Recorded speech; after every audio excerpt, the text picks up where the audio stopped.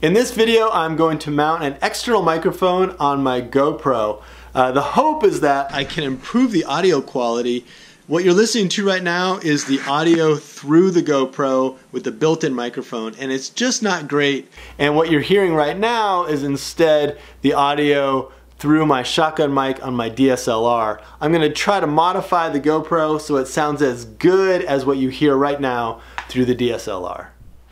And then to mount that microphone on the top of the camera so it's really flat and level, you just need to sand it down or flatten it in some other way. You can see here I just use a disc sander to flatten the top of that case. And then use some plastic epoxy, mixed it up, and then applied it to the shoe and the top of the case.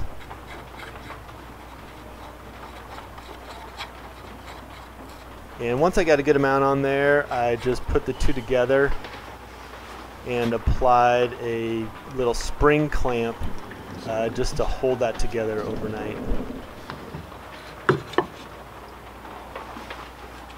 Alright, so the case has set overnight with the shoe glued to the top of it. And I'm just going to take the clamp off and let's set it up and listen to this mic and see how it sounds in comparison to the built-in mic on the GoPro. Here I'm popping off the little door on the side of the GoPro. It just comes off really easily. You can't run a mic on the GoPro with that little door on there. So you got to pop it off and then you'll have access for an adapter, which you'll see here in a minute. The adapter, the shoe, the mic, even the glue, I have links to in the description down below the video. Now this GoPro audio adapter is definitely clunky. I wish they had a smaller one, but it does get the job done. And then what you'll see here is I'm just checking to make sure that the dead cat, that fuzzy thing over the microphone, isn't visible in the screen. And it actually works out just fine. If you push the microphone down, you can see it in the screen, but just sitting there, it's not obscuring the lens at all. Okay, so I've got the GoPro all mic'd up, and it's kind of a cool system. You can take the mic off, and you'll have that shoe on there, but it doesn't get in the way at all with opening the case, so that's nice.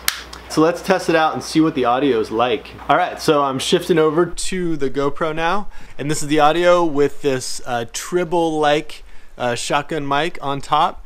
And now I'm just going to pull the cord, and the GoPro will automatically select for the built-in audio. So this is the built-in audio right now that you're listening to. Should have just reselected for the shotgun mic when I plug that in, so you can hear the difference.